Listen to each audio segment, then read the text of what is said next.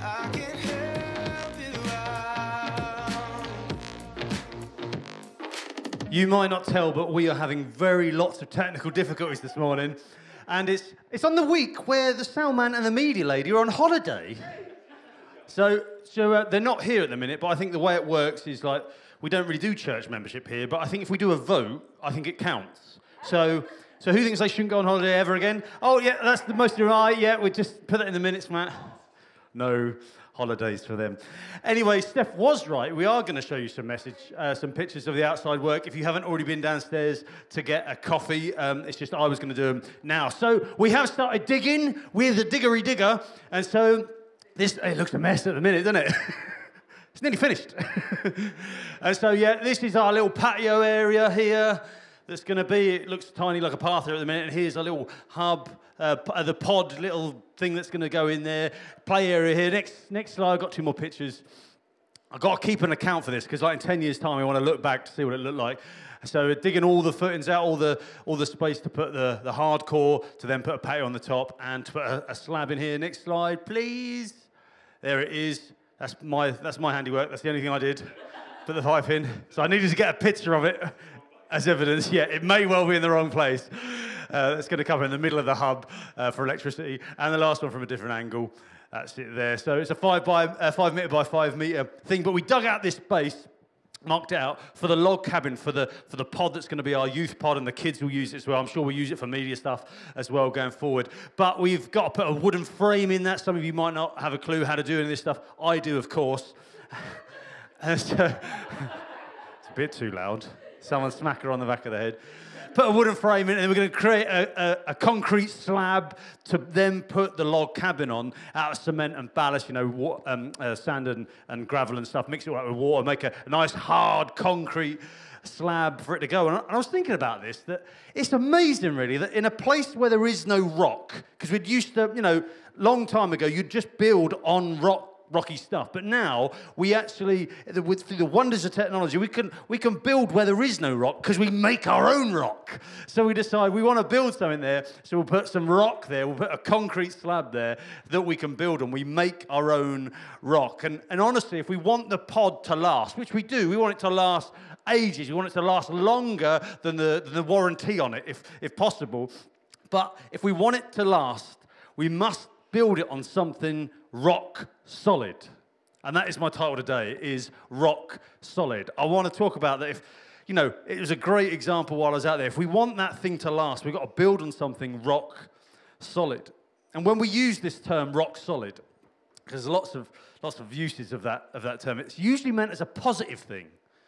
And then I was thinking about Flourish this year and Bake Off, and like rock solid is not a very good word, same as soggy bottom. If you don't watch Bake Off, that just sounds like I'm being rude. It's not. If you don't watch Bake Off, then you need to educate yourself, really. But rock solid. And I had a flashback, if I'm honest, of when we started moving Joel over to changing his diet to see if it can help him in many regards, and done some gluten-free stuff. And it's not going where you think. Don't worry. Filth. And Steph started trying to, because Steph's great at cakes and stuff. Baking is amazing. I'm trying to get her on Bake Off, but she's like, I can only do cakes. I can't do bread week. So practice your bread, and then we'll send you on to Bake Off. But she tried to bake these gluten-free, sugar-free, taste-free, there's nothing in it. It was just sawdust. But she tried to bake these cookie cakes. Scone cake.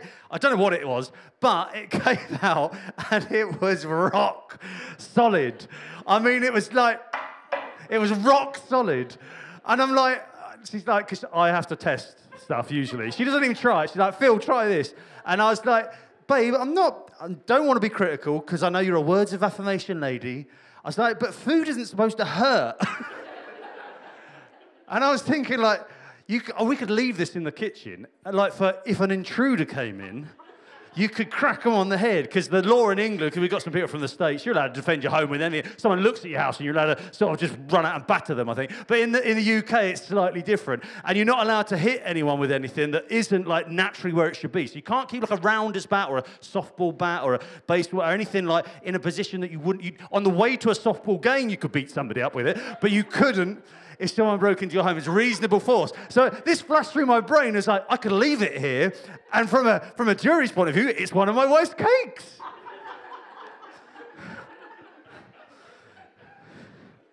I'll pay for that later. And we threw it in the bin. It's not there, don't worry. I've got other baked goods ready. I've got frozen turkey out every night just in case.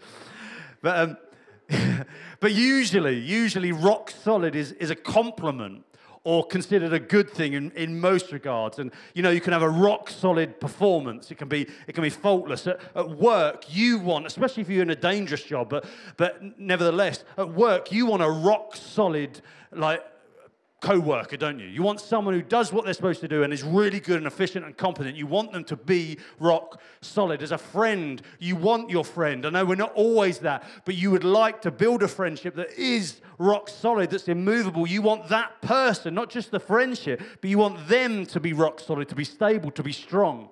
So we all like to have rock solid people around us, dependable, people you can trust in. But we all want to build for ourselves, I think, as well, a rock-solid life. And so what I really want to zone in on today is that fact, is a rock-solid life. Is building a rock-solid life. And when we think of life, we think of many things. But, I'm sure if you're married in here, you want to build a rock-solid marriage. You don't want a fally apart, flaky marriage. You want to build a rock-solid marriage. You want to build a rock-solid work life or career, no matter where you are on that hierarchy. You want it to be rock-solid. You want to be able to test it. You want to be able to trust in it. In your friendships, you want to build that. In relationships in general, in your family, most of us would love and almost kill for to have rock-solid relationships with both parents and children in both directions. We'd love the fact we could have that rock-solid relationship. It's something we yearn for, something we'd love to build if possible. Many of you in here would love to have rock-solid finances that nothing could touch. Just rock-solid. It'd ease so much of your burdens if you had rock-solid finances. As a community, we want to be rock solid. As a country, as a nation, as security, as a church, we look for, we want, we desire at least something that's rock solid. And I was thinking about this, but sometimes it seems even rock solid people are taken out or fall over or crumble. And it got me thinking, because often from the outside they appear rock solid, but like our log cabin, if we build it, day one, I'm sure it will look rock solid, even if I've got something to do with the building process. But I'm sure it will. But over time, something that appears rock solid can fall, can crumble. And that can be down to a one-off event, a traumatic experience, a thing that, like a tsunami of a thing that comes in and wipes somebody out. Or it can be the trickle and daily worries of life and just these waves battering somebody where they're eroded to the point there's sudden collapse. And so we can see, we yearn for solid people, for rock-solid people in our world. We yearn for that for ourselves, but often people fall, people crumble. And so I want to ask ourselves today is, how do we build a rock-solid life? How do we build it? And some of you are probably, where I'm going with this. If you've been in church for more than 40 seconds, you can probably guess my bottom line by now. But we've heard of building our life on the rock, or as Jesus said, can I have the picture, or not on the sand, at least. Of not building a house, our being on sand that's going to fade away with all the tides and stuff. But because in the Bible it says that's a stupid idea. You can think somewhere, where's that story? Is it in Luke, Matthew? I can't remember where it is. That story about don't do that, that's really stupid. And it says that it's a silly idea to build on the sand. And we all know this. Even if you're not a builder, if you're someone who doesn't know anything about construction, you know it's a dumb idea. And so the Bible tells us to build our house, our life even, on the rock. And the rock is... easy. Say, yay! It wasn't like some of you are like, Jesus? Is it a trick question? Because I sometimes ask trick questions, don't I? It's not a trick question. It's nice and easy. It's Jesus. The rock that we talk about is Jesus. And in Isaiah, he talks about God being the eternal rock. I love that phrase. But our society, our culture doesn't consider Jesus as the rock. The rock is Dwayne Johnson. With the people's elbow. Dwayne Gregory Johnson, it's something like that. I can't recall. Douglas, that's it. Dwayne Douglas Johnson. That doesn't sound like a rock. But if you Google The Rock, that is what comes up, is Dwayne Johnson as The Rock. It's the number one. It's the thing, that's all it is. You Google The Rock, that is it. Pages and pages and pictures of The Rock. Dwayne Douglas Johnson. And that just proves that Google is quite often wrong. Because although he is The Rock, he's not The Rock. I'd love to see that wrestling match. Jesus, to kick his butt. You got the people's elbow. I've got the Father's elbow. Kadash. But I want you to think about this. But knowing who The Rock is, Jesus, not Dwayne, knowing who The Rock is different than building on The Rock. Knowing who The Rock is and building on The Rock is a very different thing. And I think sometimes, I've been in church quite a long time now, but I think build the house on the rock, or building your life on the rock, or building something on the rock in church circles sometimes means if we tag Jesus' name on it, then on anything that we do, then that is building on the rock. Then it's rock solid. We keep Jesus in the mix somewhere. We put him next to us in our language, just say his name when we're doing stuff, and that is building on the rock. And I think so often that is what we do and justify as building on the rock, but and thinking it's rock solid. But the context of this building on the rock stuff is really clear. It's not just about knowing who Jesus is and that he is the rock. Let's read in Luke 6:46-49. I'm going to read from the NLT version. It's talking about building on a solid foundation. And I love the way, I read this in Matthew, and then I read it in Luke as well, but I love the way it starts off in Luke much better. It says this: so why do you keep calling me Lord, Lord, when you don't do what I say? I can imagine the frustration there. You're using the word Lord, Lord, as in you are my master. I will do everything. I serve you. But you're not doing what I get that. With 4 kids, put your shoes on. Put your shoes on. He's saying, why do you call me Lord, Lord, when you don't do what I say? And it says this from verse 47. I will show you what it is. I will show you what it's like when someone comes to me, listens to my teaching, and then follows it. That's key. It's like a person building a house who digs deep and lays the foundation on solid rock.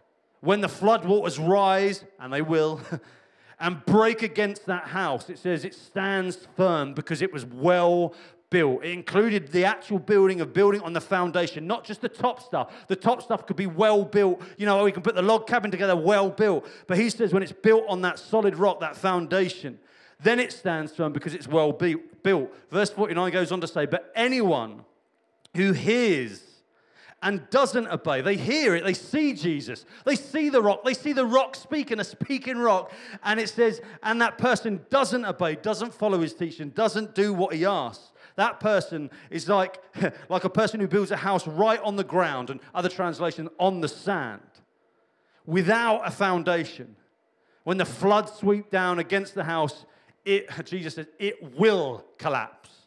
It will. It might not this time, it might not next time, but it will collapse into a heap of ruins. And it's a great picture for our life about what we build our life on and around. And I want you to think about this, because to build, and I'm no linguist, but to build is a verb. Don't worry, I checked on Google, it's always right, remember. I typed in verb and Dwayne "The Rock" Johnson popped up. To build is a verb. It's a doing word. Vis-a-vis ergo, building on the rock, is an action, is a doing thing. It's not simply belief. It's not simply an acceptance that Jesus is that thing. It's not just, because some things in the Christian world is just an acceptance and belief of Jesus thing. That's what it is. But what Jesus is talking about here, of building a life on a rock, is not just an acceptance and believing thing of who he is. It's an action, it's a doing thing. And so, knowing Jesus to be the rock is not the same as building your life on the rock.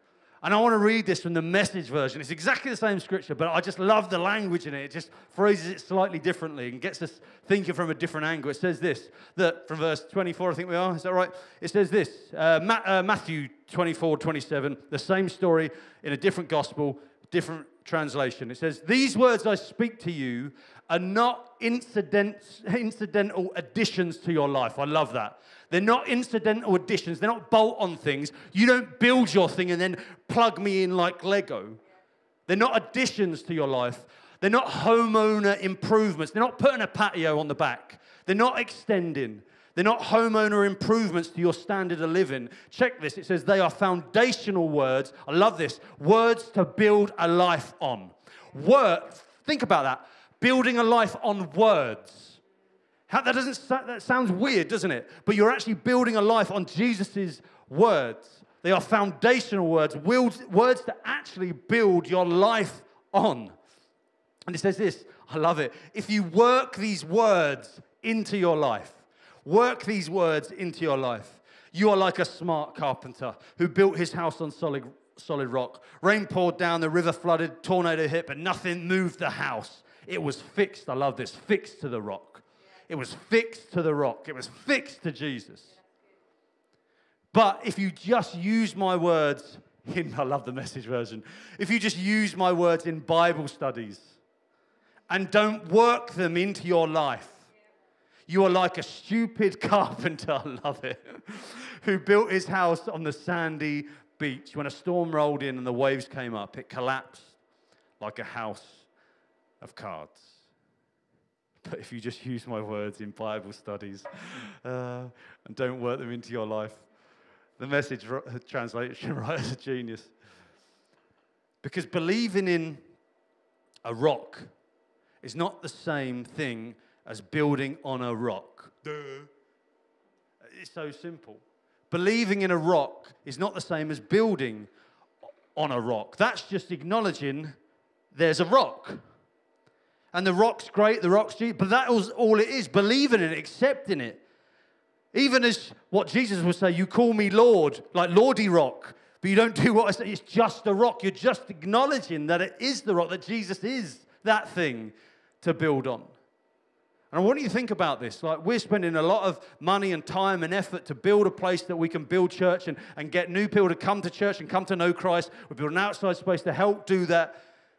But if we put that pod, that log cabin, if we dig out that slab space and we put a concrete slab in there ready for it to go, and then we built the cabin next to it on the grass, can I tell you, if I'd have done that while Tony was on holiday, he would have come back and he would have slapped me. And he would, because it wouldn't compute. I think he would have a breakdown, because he would be like, I don't understand. You can see that you even put the slab in. You instructed it. And then you chose to build the thing next to the rock instead of on the rock. You know the rock. You understood the rock. You even know the ingredients of the rock. You ordered the ballast fill, the gravel and the sand and the water and the cement. You paid for it. It's in there. He would go mental. So if we built it on the grass next to it. Let's put that picture back up. The last one, I think I had. Like, this is where it goes, and this looks quite small, but it is quite a big space. There's a big space exactly the same size next door. If I put it there instead of there, every single one of you would think I was nuts, insane, stupid, just like Jesus' words of a stupid carpenter building on the sand. Because when the rains come, and they will, it's England, and the floods will come, and that happens too. We're on a hill, it's going to come this way. It will fall down. It would be rock solid for weeks, maybe months. It would be rock solid. You wouldn't be able to move it. But over time, that erosion would cause it to fall down. And would any of us be surprised? We wouldn't. It'd be like, yeah, Phil, because you're dumb, because you built it next to the rock.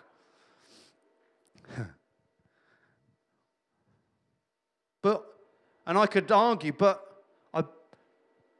I understand that is the rock. So why is it falling down? It's like, because you haven't built it on the rock, Phil. Yes, but I built it near the rock. Phil, you're not understanding this, mate. You have to build it on the concrete slab, on the rock. And I think we can do this, and I'm sort of laboring this point, but I think I'm doing this because we can do this in building our life. We build this thing on top, this magnificent log cabin, lovely colouring, all the floor done, electrics in, I put that pipe in, all that stuff.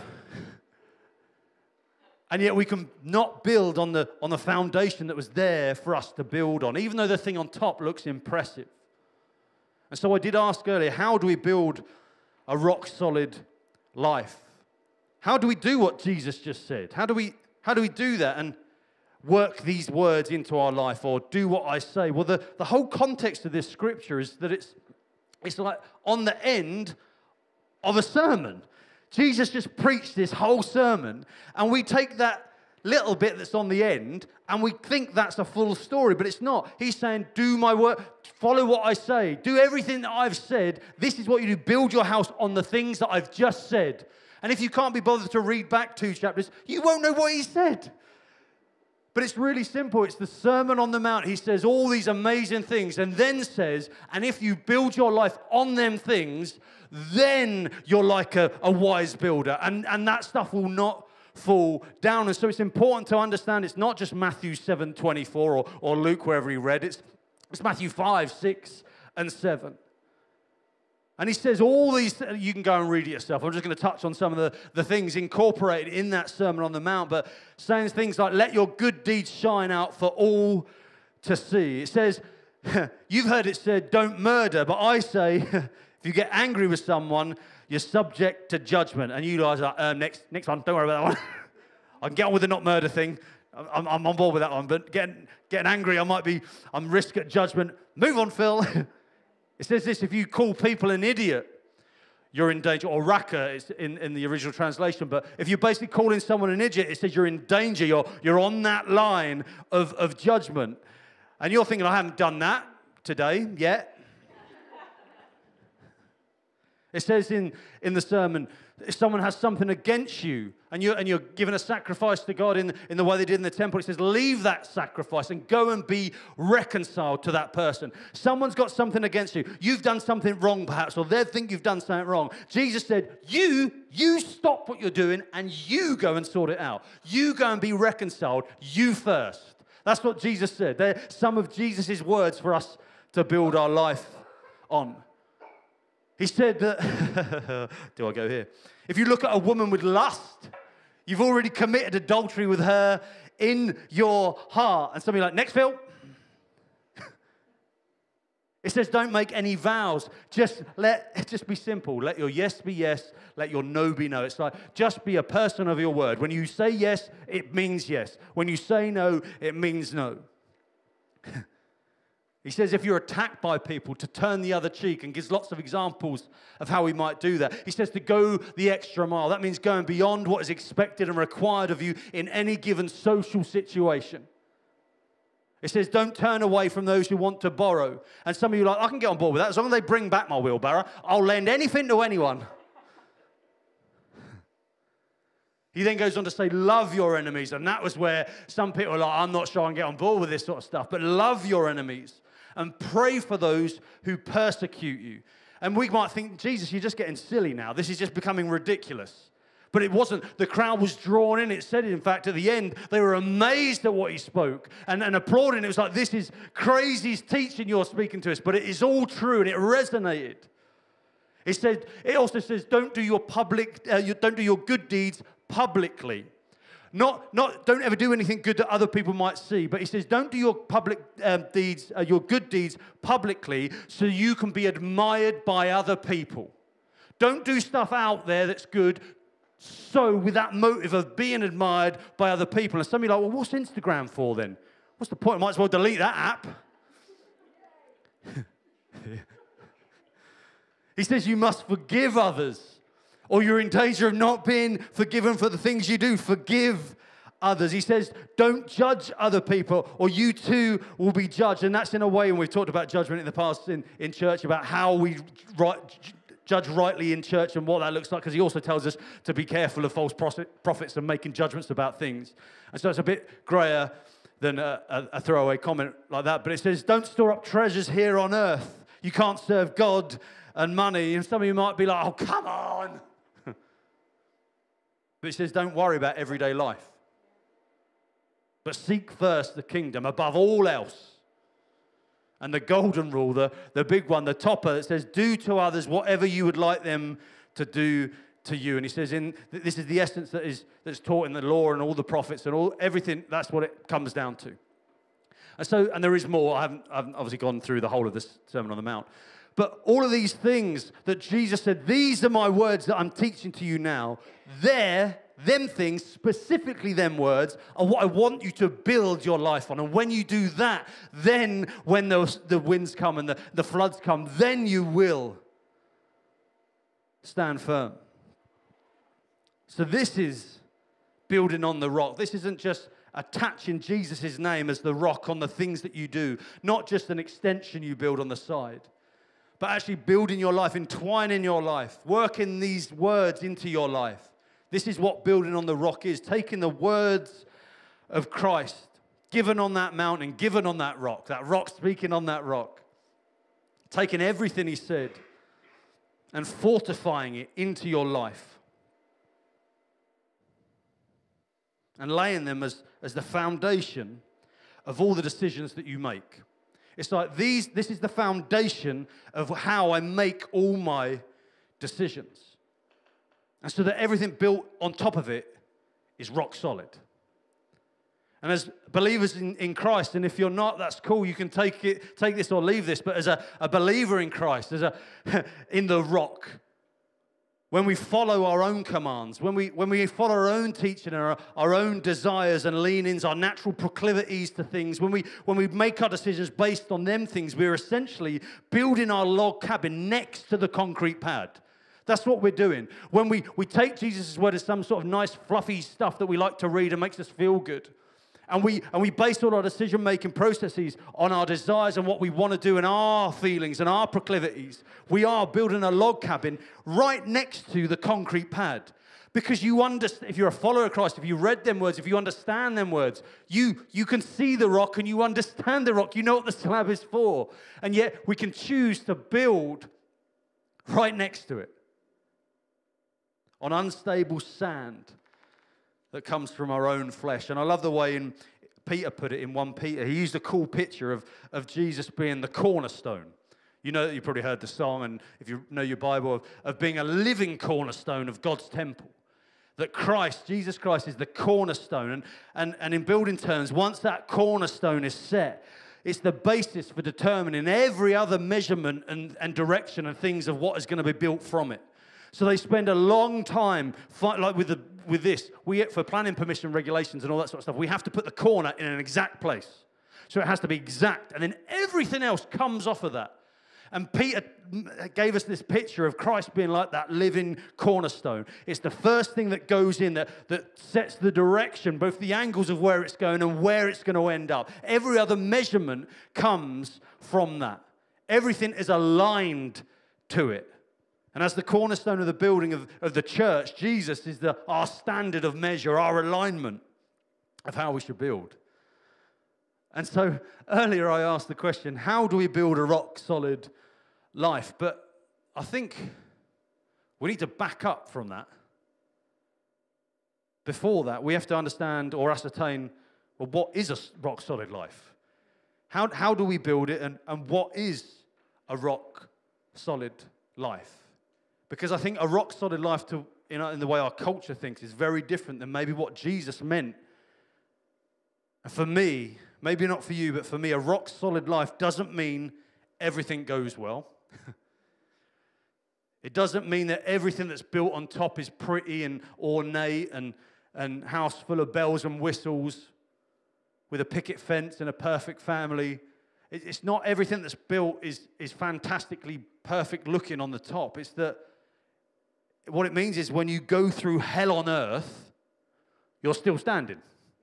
That's what it means for me. When you build a rock-solid life, it means when everything's thrown at you, that you're still standing firm.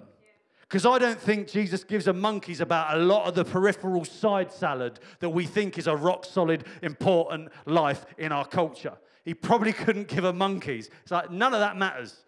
And some of that stuff can be washed away, and I'm quite happy about it. But when you go through hell on earth and you're still standing, that for me is a rock-solid life, when you're still standing firm in and on Christ. And maybe you're stood alone, but you're standing. And there's a great picture I found that just sort of exemplifies this beautifully. That little house on that rock, that house does not look like a very fantastic, nice holiday home, you know, unless you want to paddle to get out to it or swim. But as a house, as a construction, as something that's built, you might think, but it's right, it's on the rock. It's rock solid. Everything else around it that was built has been wiped away. All the neighbors, all the other people on Instagram and Facebook and in church and all your co-workers and everything, all this amazing life that they've built has been wiped away by the tide. And yet this humble thing that's been built, but built on the rock, is standing firm. Because this, for me, this rock-solid life that I talk about is not just centered on this life, but the next. And I don't want to just build a rock-solid life in this temporal place, although I'd love that. Like I talked about with marriages, friendships, the church, relationships, all that sort of stuff I think is entwined and part of that. But it's not just that. I don't want to just build rock-solid life in the temporal. I want to build something rock-solid in the eternal. Something rock solid that survives the fire of judgment. I love the way Paul put this in 1 Corinthians 3. We'll read from 10 to 15. It says this: because of God's grace to me, it says, I have laid the foundation like an expert builder. And that isn't Paul saying, I'm the foundation, look at me, I'm so wonderful. Because he goes on to say, now others are building on top of it. He's talking about building the church, building the kingdom of God. It says, but whoever is building on this foundation must be very careful. For no one can lay any foundation other than the one we already have, which is Jesus Christ. So Paul was writing to the Corinthian church saying, this is your foundation. He's not saying I am that foundation. He's saying as a worker in building the kingdom and building local church, we have set you the foundation of Jesus and his words to build on. And everyone needs to be careful what they build on top of that. Not just if they build on top of that, but also what they build on top of that. Verse 12, it says this: anyone who builds on that foundation, which Paul is saying is a good thing. You should build on the foundation that is Christ. Build on that rock. But he says anyone who builds on that foundation may use a variety of materials. So Paul's saying you can use the way that we build our lives individually might look incredibly different. The way a different church builds the kingdom, builds their life, might look incredibly different. It says you can use materials like gold, silver, jewels, wood, hay, or straw. But it says this: but on the judgment day, fire will reveal what kind of work each builder has done. The fire will show if a person's work, I love this, has any value. If the work survives, that builder will receive a reward. But if that work is burned up, the builder will suffer great loss. It says, but the builder will be saved, but like someone barely escaping through the walls of flames. And so this, I want to be clear, this is not about salvation by works. This isn't what this is talking about, but it's about building something rock solid that survives into eternity. Because rock solid is great in this life. We want to build that, but rock solid into eternity. Because we will not so much be judged according to what we do, but according to what we were called to do. I remember a preacher saying that once. I think it was one of the Heaven series or something. But not being judged simply, because this is a complicated topic, by just what we do, but what God has called us to do. But it will always be on the foundation of Jesus Christ, whatever that is that we build. And for me, there's nothing more solid than that. And so I want to build on solid rock. So what I build survives in my personal life and what we do as a church, and in my marriage with my kids, and in his kingdom on earth in general, but also in eternity. I want to build something that's rock solid. And so I think if you want a rock solid life, you need to build on solid rock. And that is on the teachings and words of Jesus. not simply belief in him, not simply acknowledging that he is the rock, but building on that rock to his specs. Then Jesus calls us wise builders, and what we build will be rock solid. Amen. Let's pray. Father, I just thank you for